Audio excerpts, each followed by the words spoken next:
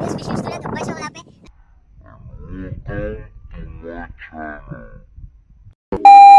this video, we will going to talk about an interesting sea creatures which are believed to predict an upcoming earthquakes.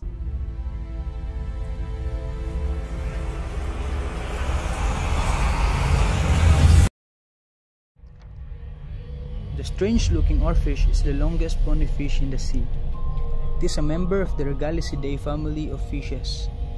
The origin of the oarfish name is unknown, but may refer to the oar-shaped body or the long, oar-like pelvic fins.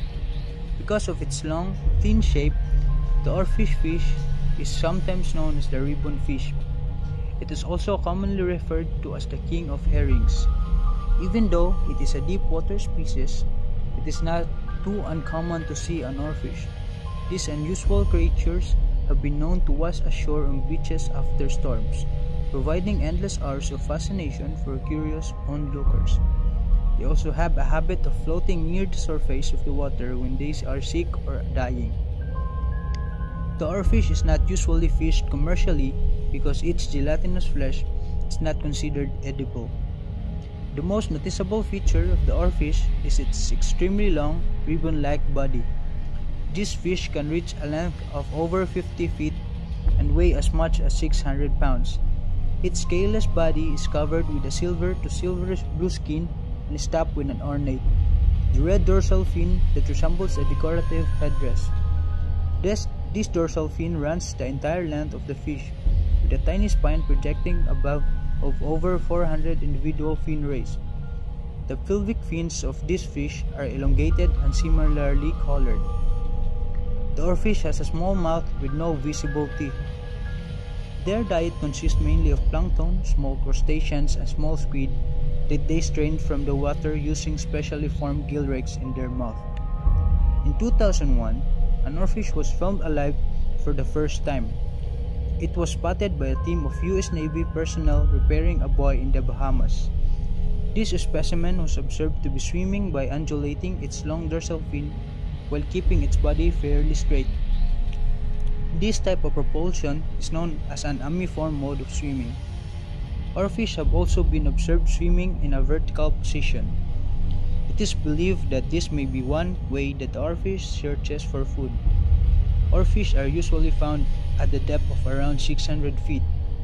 Although they have been known to go as deep as 3,000 feet, they have also been observed at depths as shallow as 20 feet. It is possible that they move to shallower waters as they search for food. Though rarely seen in the wild, their numbers are thought to be abundant enough that they are currently not considered to be endangered. Oarfish is recorded spawning off Mexico from July to December.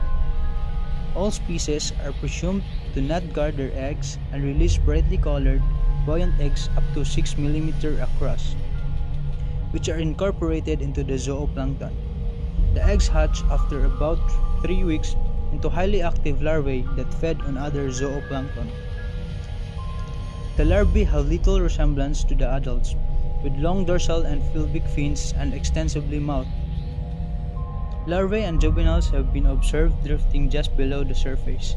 In contrast, adult oarfish are rarely seen at the surface when not sick or injured.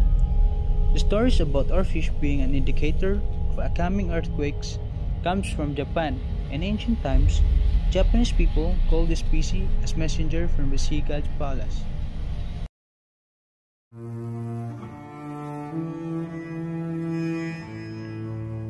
Days before and after the 6.7 magnitude earthquake that devastated Surigao City and its nearby provinces, multiple sightings of giant oarfish in Mindanao were reported.